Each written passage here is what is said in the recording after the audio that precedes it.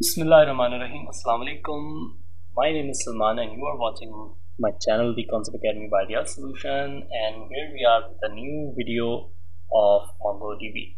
So in this video what we are going to do, we are just going to download and install the MongoDB, and then we'll be coming more videos related to MongoDB. So we'll have a session on that later. First, let's just download and install. First, you should check on your machine that whether you have installed MongoDB or not.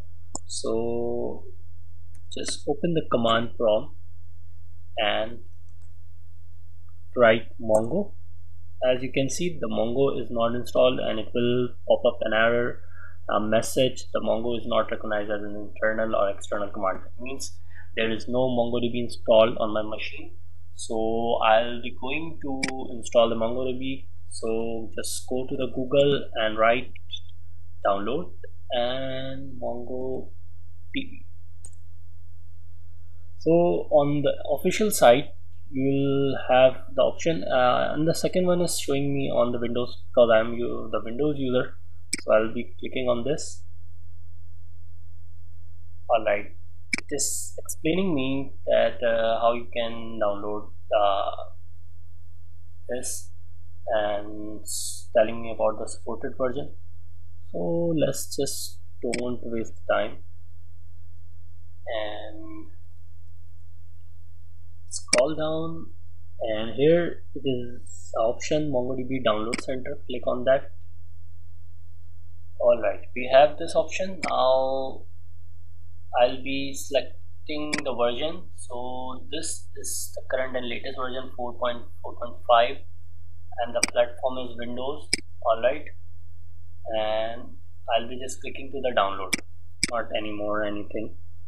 Just go to this and download MSI package MSI. Okay, my internet is quite slow, so it will be taking 4 minutes. Might be it takes lesser on your machine if you have a better internet connection. So till then I'm pausing this video, don't want to have long video. So alright, so the MSI file is downloaded, so I'll be installing this. Click on that file and a window should appear. Here it is. Click on the run.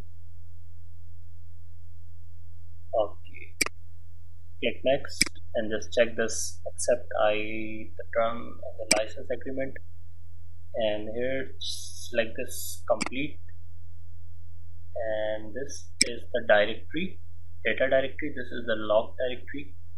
Okay, let's just copy this for right now, and currently I don't want to drag the installation, the MongoDB compass. So I'll be checking this and install.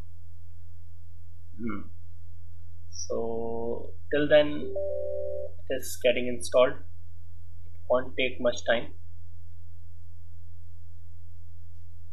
Alright, it's done now. Click on the finish button, and now it's time to check that your MongoDB is installed. So first I'll just go to the command prompt and will write Mongo, and it's still saying that Mongo is not recognized. Alright, but I have installed. I have to configure this. First right click on the drive, C drive, or usually you can select anyone. So create the data folder, and the path which I had copied I'm pasting, and if you didn't copy that you'll have to go to the program file MongoDB server 4.4 and data.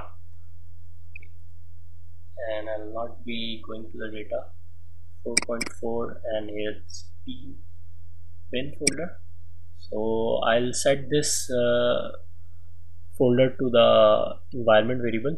So let's just copy, make sure the folder is program file MongoDB server, and this is the version. It can be varied, and the remaining will be same. It can be varied by the version to version. The other will remain same. Just copy and search for environment variable, edit the system environment variable, click on that. Okay, right, and you will find a variable name as path. Edit it and paste that directory, C program file MongoDB and all this. Okay, and press OK. Now come to the command prompt, and as we have created data, C colon data, right? So we'll have to write the command, and the command is this. So I'll be doing what, instead of this path, I'll be copying this path, C colon data, paste. Okay, and copy this, come to the command prompt, paste, and let's run. Okay, I close opening the command prompt again and copying it. Actually, it was opened before all the configuration. Now write this command. Alright, we are done. And now just come back to the folder which I created, data. As you can see, these file will be shown when you run this command. Basically, this is the directory where all the data, document data will be saved. And another thing, you will have to open another command prompt and write the command Mongo, and you will be connecting to the Mongo shell with the port 27017. This is the default port. So that's all from this video. I hope you like the video, and this installation would be very easy for you by seeing this video. If it's worked for you, then please do like, share and subscribe to the channel. So see you in the next video. Allah Hafiz.